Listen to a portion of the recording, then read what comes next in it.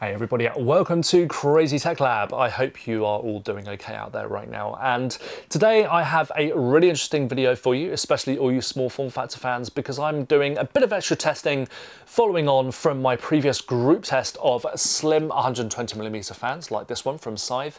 And basically it's a lot of you have actually requested this extra bit of testing because you want to see how each of the 9 slim 120mm fans I tested actually performs in terms of airflow at a specific noise level. So you're basically asking for noise normalized testing. So setting each fan, for example, to say 36 or 40 decibels or something like that, equivalent to how the fans might be operating at idle in your PC or versus a slightly faster speed. You want to know what airflow you'll be getting at that speed and how each fan compares against other ones when the noise levels are the same. So that's basically what noise normalized testing means. So that's what we'll be focusing on today at a couple of noise levels, and I'm more than happy to do that for you guys because I know that these fans, especially slim 120mm fans, are such great tools for squeezing a lot of airflow, maybe even water cooling into very, very tight spaces where you might otherwise not be able to, which is really, really cool. So to actually test the fans, I'll be using the same test gear that I used for the group test, and that is a EK 120mm radiator, which I'll be strapping the fans onto the front of, and then measuring the airflow coming out the other side of that radiator using the airflow meter here. So that's not just a great way of measuring the airflow, but it's a brilliant way of measuring static pressure as well, because the more airflow you get out the other side of a radiator, that's basically the higher the static airflow as well, because, or a great indicator of it, because rather than just having the fan blowing straight at the airflow meter, it's actually having to pass through the radiator first. So that's it's a slightly more elaborate way of testing fan performance rather than just raw airflow. We're actually seeing the actual airflow performance coming through the radiator and how static pressure might be impacting on that. So that's something that we'll be focusing on as well. And something I will also address, because there were a couple of people that mentioned it in the comments, they were asking whether I could strap a water cooling loop to this radiator. But the problem with that is the results that I will get will be highly specific. In fact, too specific to be meaningful at all, really, because they will be purely specific to the fins per inch on this radiator, the thickness of this radiator and the general performance of this radiator, not to mention all the other components that would be in that water cooling loop. So there are too many variables there for that to be worthwhile data. Yes, I might see a few degrees difference in CPU temperature or coolant temperature. It's unlikely, but that's not to say that you wouldn't in your own testing. And I can fine-tune the results until I get a really great difference between the results, but then that's kind of artificially changing things, isn't it? So what we want to see is which fans offer the best airflow, the lowest noise, and which fans are the best value. All of that kind of stuff I looked at in my previous video, which you can see a link up in the top there. And today, though, we're going to be focusing on noise normalized testing. So basically looking at the airflow that we're getting out the other side of this radiator at a specific noise level, or several specific noise levels that I'll be looking at today. So just wanted to clear that one up as to why I didn't actually strap a custom water cooling loop to the radiator, and it's purely because those results would be just pretty much fixed and specific to this particular setup. And at home you might see a bigger difference or a smaller difference compared to what I'm getting here, whereas the airflow that you'll be getting from the fans will be the same whether you measure it on my desk here or whether you measure it at home. So that's why it's kind of more of a real world test, more example of what you will see at home in terms of performance from these fans. So don't forget to subscribe to my channel though, and don't forget to turn on notifications when you do. Don't forget to like this video as well if you found it informative, and please comment below as well. Just let me know what you think of the video and what you thought about the testing. Always keen to hear your thoughts on the testing and any other future tests you might like to see. Would you like to see which cases benefit from these fans, for example, what you can and can't do in specific cases? with the slim 120mm fans. And don't forget, all the comments and the likes, they just help with the YouTube algorithm and just get me noticed basically, which is always handy. So without further ado, let's move on to the testing. Okay, so we're now looking at the first set of results, which is at 44 decibels. And the reason why it's 44 decibels is because the loudest fan on test, I actually forget which one it is now, but reducing that to its minimum speed would only bottom out at 44 decibels. It wouldn't go any further according to my sound meter. So to actually get that into this first set of results, I've had to limit that to 44 decibels. And essentially, what we're looking at here is what your fans would be running at when they are pretty much idle, just ticking over, so they're very, very quiet.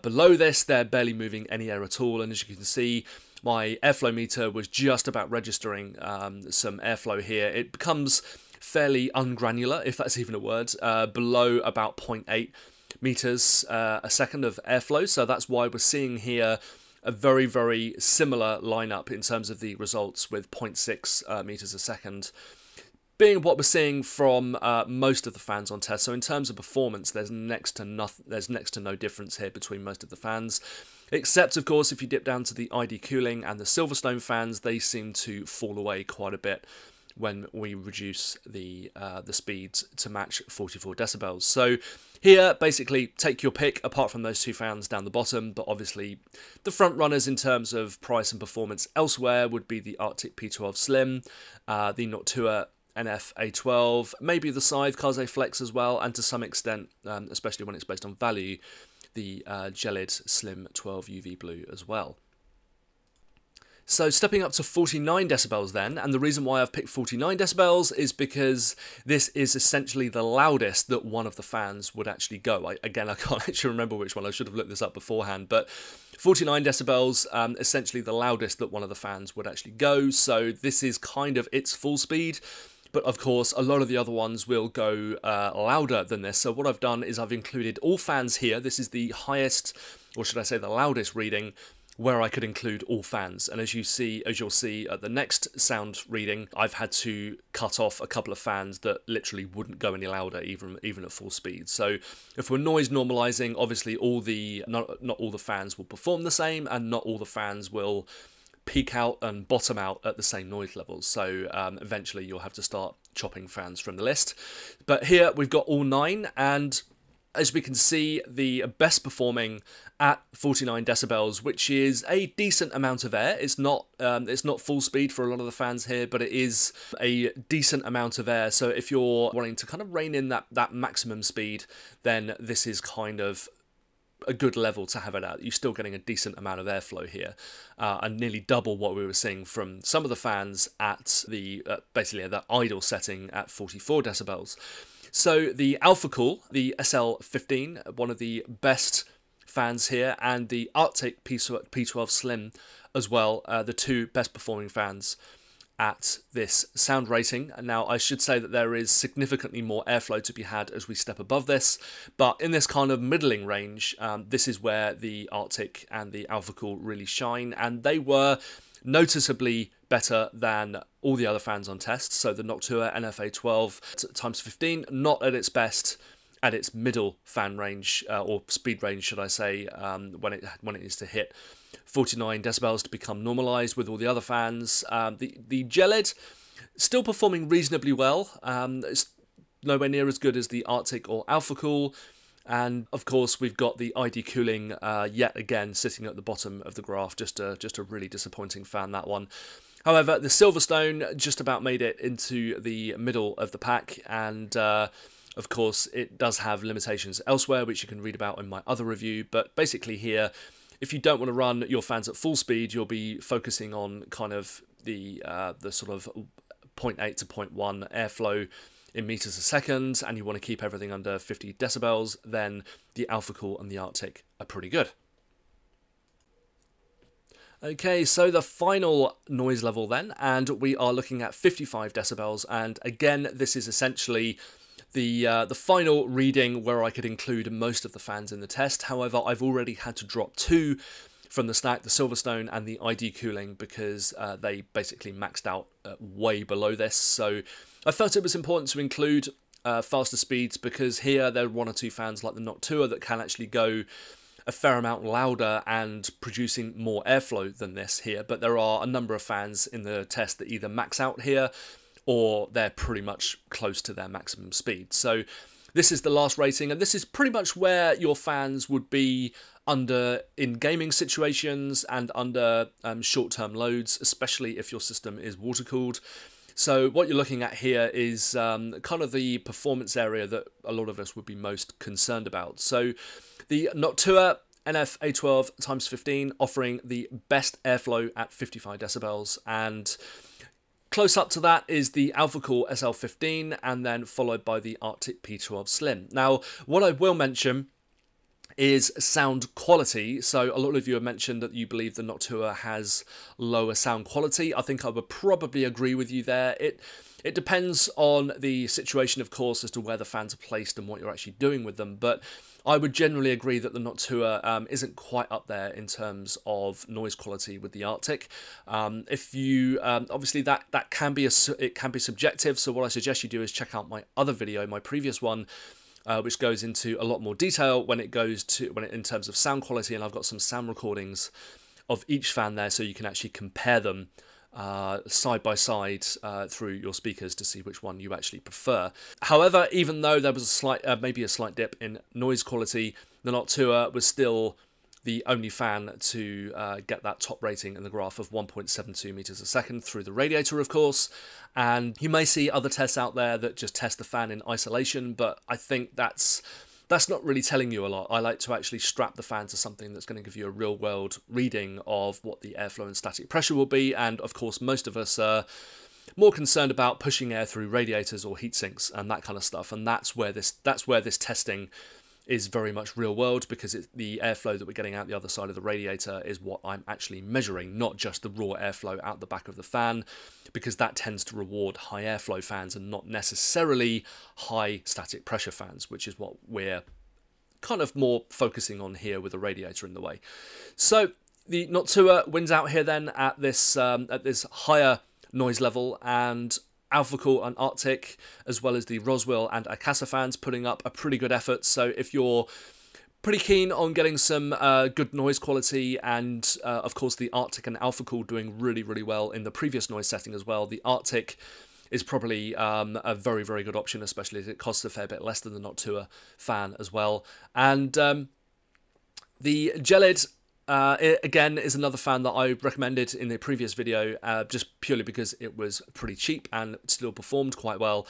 Here you can see it really falls away in terms of noise for cooling, but we kind of knew this from my previous testing as well, that it's kind of a brute force method, and the sound quality isn't particularly great. It's very noisy, but it does shift a lot of airflow at full speed, but that's pretty much all it's good for. So again here, pretty disappointing from the Scythe KazeFlex. It's a great looking fan. It performs reasonably well in terms of airflow at maximum speed, but it is very, very noisy, and that is completely reflected in this result here. So kind of vindicating my findings last time by giving the Scythe a bit of a panning when it comes to operating at full speed, because the Noctua is way out in front in terms of noise normalized performance, and also the Arctic is a much better buy as well. So that's it from me. I hope you found this bit of extra testing useful. I know a lot of you were asking for the noise normalized testing, and we've got it here in front of us.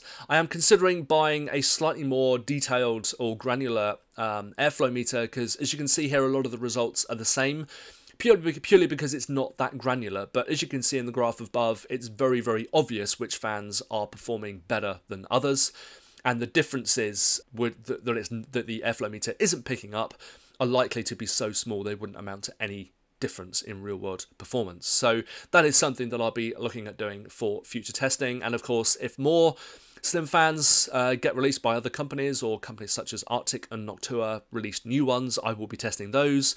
If you do spot Slim fans, do let me know that I haven't tested. Do let me know, and I will try and pick them up and speak to the companies involved and get them in for testing. So, and of course, if there's any extra testing you would like me to do as well with this or other things, then do let me know and I'd be happy to carry it out. So thanks for watching. Do leave a comment below and don't forget to subscribe and like this video, and I will speak to you soon.